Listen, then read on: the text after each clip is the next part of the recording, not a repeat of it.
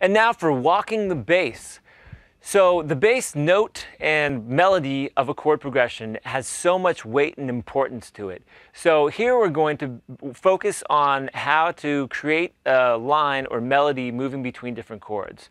So let's check out this next example, which kind of does this back and forth from different strings, where the bass note kind of has this jumping around effect. Check it out. 1, 2, 3, 4.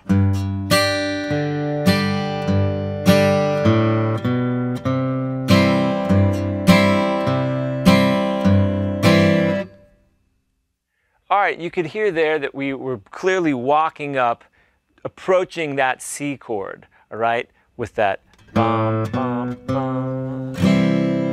All right, so let's try to do the same thing, but now going from a G chord to a D chord. Here we go. 1, 2, 3, 4.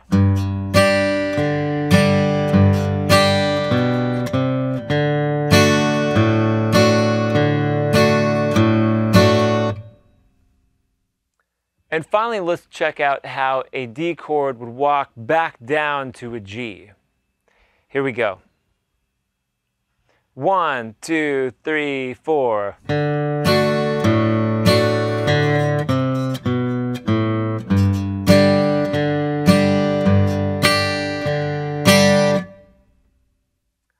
And now for an old traditional Appalachian tune called Free Little Bird.